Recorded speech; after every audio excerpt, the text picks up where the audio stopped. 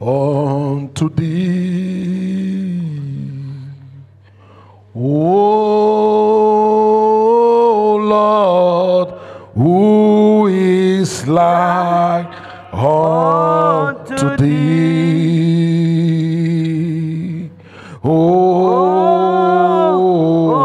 Lord, among the gods, who is like thee?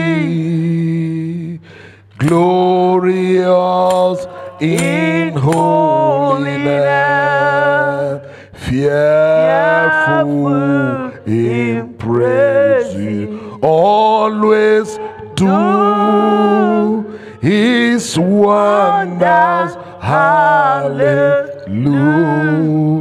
hallelujah.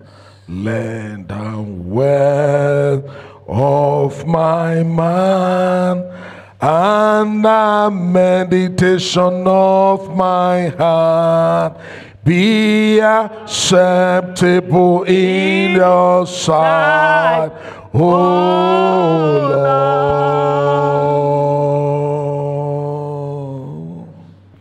Mighty and everlasting Father, the great I am that I am, we thank you for who you are. Thank you, Jesus. We reverence you because there is no one like unto you. Yes, Lord. The hour has come. We want to dine with you. We ask, oh God, that you, God, will come down at this hour to reshaping our life, and let everything, oh God, we are going to do at this hour bring glory to your name, in the name of Jesus Amen. Christ. Thank you, Ancients of Days. Thank you, Jesus. In Jesus' name we have prayed. Amen. Take your seat, but don't take it home. Very quickly, we shall quickly be looking at the scriptures in the book of James, chapter 3. I'll read from verse number 1. My brethren, be not many masters, knowing that we shall receive the greater condemnation. For in many things we offend all. If anyone offend not in word, a perfect man, and able also to bridle the whole body. Behold, we put bits in the horses' mouth, that they may obey us, and we turn about their whole body. Verse number 4. Behold also the sheep which tow, they be so great, and are driven of fierce wind, yet are they turned about with a very small hem, whithersoever the governor listed. Verse number 5. Even so the tongue is a little member, and boasted great things. Behold, how great a matter a little fire kindled. Verse number 6, the last verse. And the tongue is a fire, a word of iniquity. So is the tongue among our members, that it defileth the whole body, and setteth on fire the course of nature, and it is set on fire of hell. Ladies and gentlemen, very quickly, this hour I want to speak on what the Lord has given to us on the topic I titled, "Oh Lord, heal my tongue." Everybody take that prophetic prayer and say, "Oh Lord, heal my tongue." Oh Lord, heal my tongue. You can do better than that. Oh Lord, heal my tongue. Today, by the grace of God, I like you to give me your attention, because this very many people, being a Christians or non-Christians, they be able to mortgage themselves, their souls, in most of all of this stuff, in talking roughly and saying things that ought not to. And the Bible says, let the words that come out of your mouth minister grace to the hearer. And by the grace of God today, the Bible also said, life and death are in the power of his tongue. This tongue is the smallest part in the body, but it can wreak havoc It can destroy and pull down nations. The situations the country are today is as a result of a word said by a man that had placed everyone on a gangmire. And people are battling with the word he said, subsidy is gone. Every man will eat of the fruit of his tongue. When you go out there, you will discover that there are a lot of people who are in the prison yard, the innocent. But some are victims of what they say with their tongue, with their mouth. Many marriages today have been broken and destroyed, shattered and scattered because of the use of the tongue wrongly. Life, death is in the tongue. You want to live, use it well. You want to die, use it wrongly. People have boasted. People have said things they ought not to say out of pride. So today, permit me that every one of us will be given the access, the opportunity to pray to God, to heal our tongue. You are what you are today because of the utterances.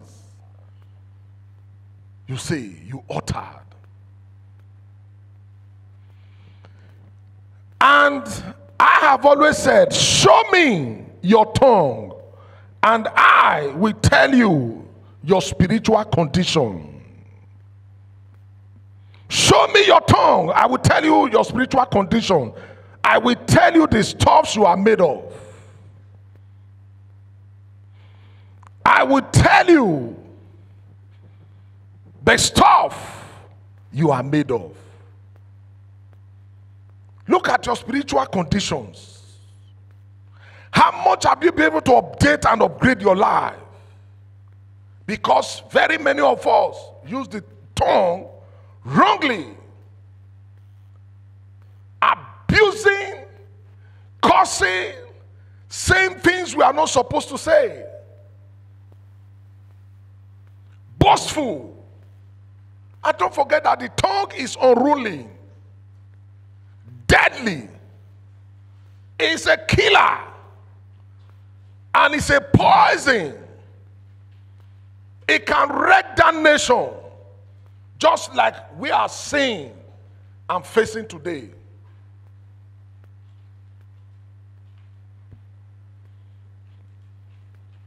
So today, we are going to examine our life, examine ourselves, check our life, use our tongue to count our teeth and beginning to see how much we have been using this mouth, this tongue. Roughly, many homes have been shattered because so many people don't know how to use I am sorry. You step on somebody's, instead of you to use the word I am sorry, you are saying, if I match you, what happens? If I insult you, what now happen? What will become of it? And this has destroyed the reputations of so many people, so many persons in life today. So we're going to pray, God, heal my tongue. I told you how I was settling a conflict between a man and a woman. And after listening to both parties and all of that, I saw that the woman was wrong. And I said, apologize to your husband.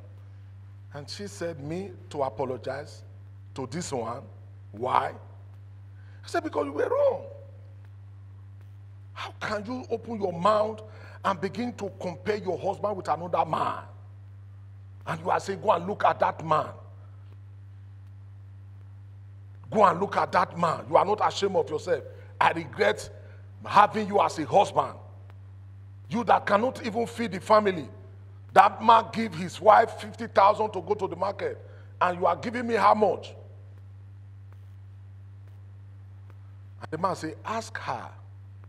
In all of the money I give, I still buy bag of rice, half bag of beans, oil, palm oil, groundnut oil, tomatoes. I still put them in the house just to go out, buy fish. And the woman said, hey, that is how he started insulting the fathers and all of that. The man said, no, you have gone too far. And I said, apologize. She said, why will I apologize? After much pressure, she was like, Daddy, it's because of you. It's because of you. It's because of you. I said, because of me? Or because of what you have said? And he said, because of you. Otherwise, why would I apologize? Now, she did that for almost like 2, 3, 4, 5 times. And the man could not condole her. The last time I saw her, she was already out of that matrimonial home. The use of her mouth. And there is no man, any man who sees her outside, we still want to marry her. But by the time she still starts demonstrating her previous character, the man wants to send her what? Packing. Let's learn how to use the word, I am sorry. Proverbs 15 verse number 1 says, a soft answer, it turns away wrath. When a man is on top of his anger and you go down on your knee and say, I am sorry. I will not do it again. It was a mistake. Those words will begin to bring down the anger of that man. That's what the Bible says. What can you do? The use of the tongue. You want to tell a man, what can he do? The same thing is applicable to men too. So men talk roughly, wrongly, to their wife, to their workers, to their children. So every one of us under the sound of my voice, we must learn today and pray to God to heal our tongue. We must learn to control our tongue. In public, in our offices, in our working place, in our matrimonial home. What killed Goliath was the use of his mouth and tongue. For 40 days, Goliath was ranting and dragging the children of the Israelites to battle. And he says, bring in one man to fight with me. If I kill you, all of you will be subject to the Philistines, slaves and servants. But if you, and for 40 days, he was ranting until David brought food to his brothers in the camp and had him using his word, his tongue, roughly to defy the children of God. Anyone who has wake up at the middle of the night to use his tongue to curse you, that curse is revived in the name of Jesus Christ.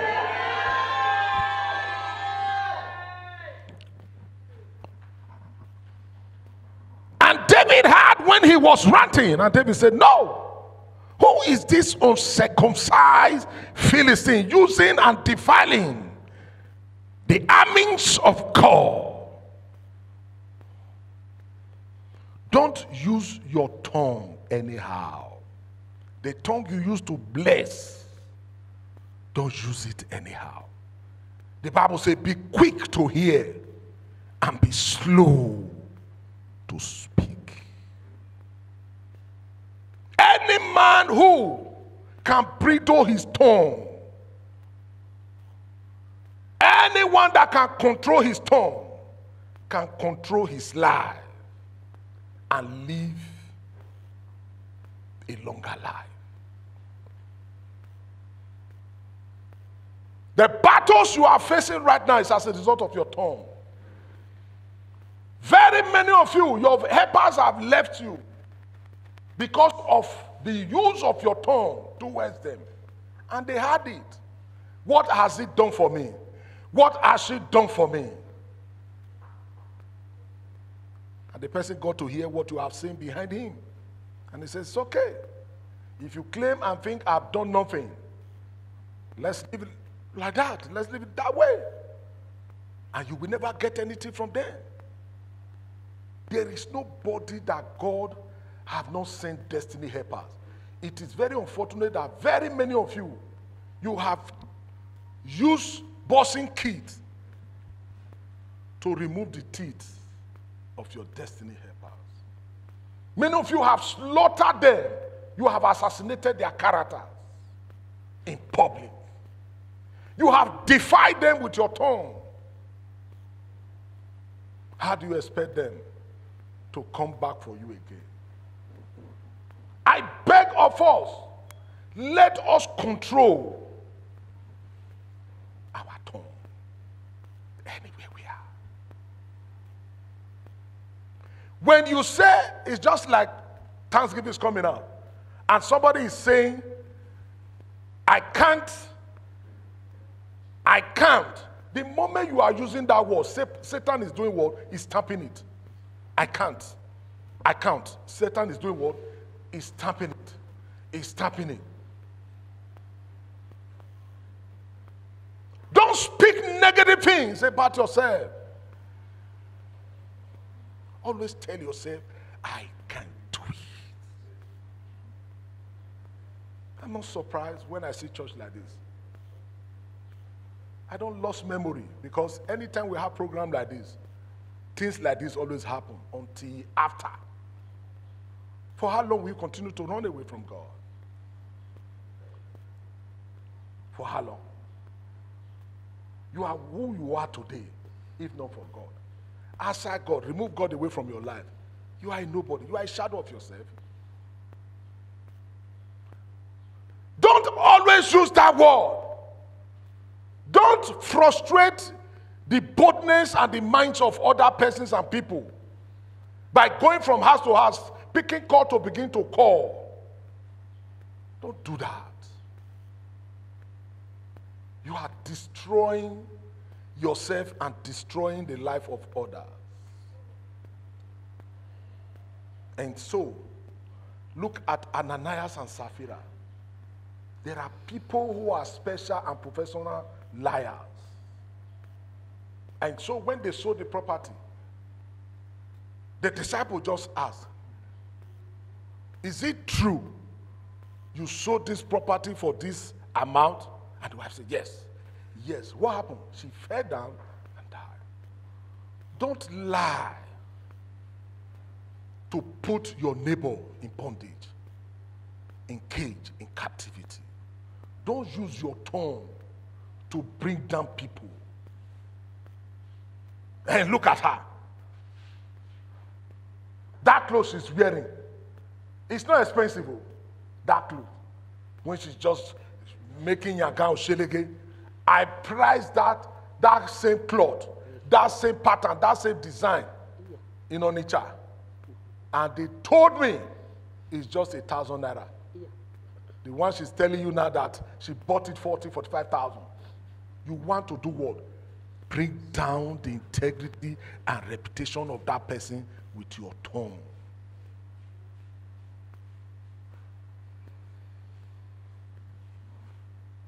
When a man is proving difficult, it is only the wife that can get everything and anything from him by the sweet way. We have heard now when Dickie was saying if the daughter wants to get anything from him, she come around and say, Daddy, daddy, daddy.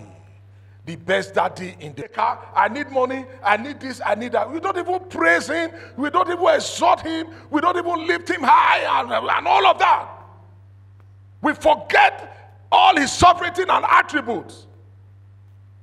Instead of us to come before him and say, oh, Baba God, you are too much. You are the Otoknado. You are the Alpha. You are the Omega. You are the first. You are the last. You are the ancients of days. Who am I if not for you? When you have done that and you say, God, I need financial breakthrough. Because you have elevated him in worship, he responds to you.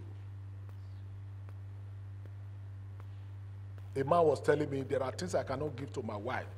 I said, why? She's your wife. He said, yes, I know.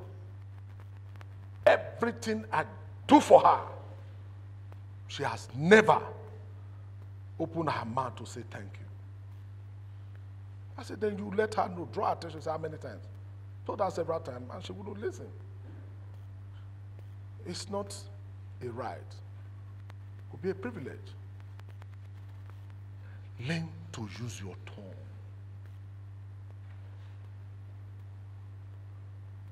Learn to do what? Use your tongue well. There are people you don't allow them to talk in public. Because one word from them scattered the organization. One word that will come out from their mouth is a bomb that will discourage others. And that is why when you have a platform of group of people, you select people to attend such meetings or allow them to talk.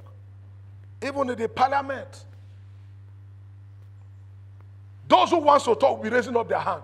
Yes, yes, I ignore them, because one word from them to scatter everything. Do you understand what I'm saying? Just ignore them.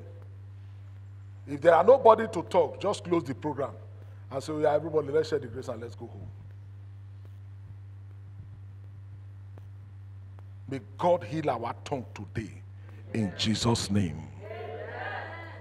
I say, may God heal our tongues today in the name of Jesus. Amen. May God heal our tongues today in the name of Jesus Christ. Amen. Lastly,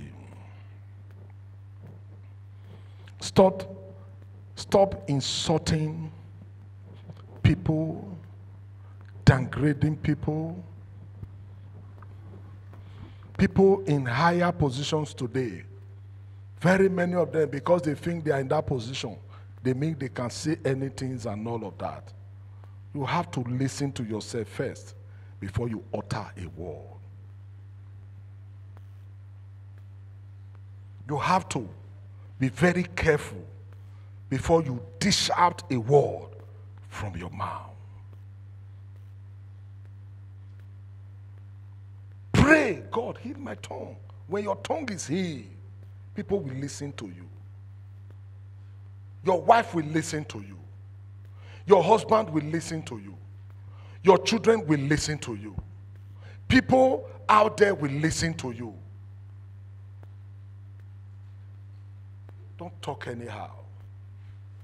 Don't speak anyhow. Don't be so rash in your words, in your utterance, especially when you are in public. If you don't know how to talk, pray. See it as a prayer point. Tell God, cry to God. God, I don't know why they don't allow me to talk or speak in public. I know it's as a result of my words. Heal my tongue for me. Heal my tongue for me. No man is stingy. But when you as the wife don't know the principles, the right use of your tongue to get what you want, it becomes an issue. When you are as a child, you don't know the best word to use on your parents, you will always be denying of everything you are looking for. And it's applicable to God. Come before his presence with praises, with singing, with worship. Do that for hours before you place your demand before him. Don't always stand before him with your demands. May God help us in Jesus' name.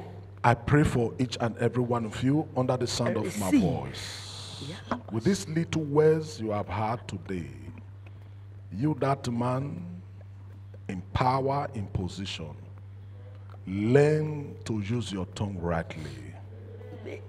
Tell the people what will bring their spirit down, will cool their temper. You that woman, learn to use your tongue on your husband the right way. A soft answer, the Bible says, turneth away wrath. You can stand better again. You can do better again. Amen. Every child should learn. And I pray for your tongue. Let that tongue be healed in the name of Jesus. Amen.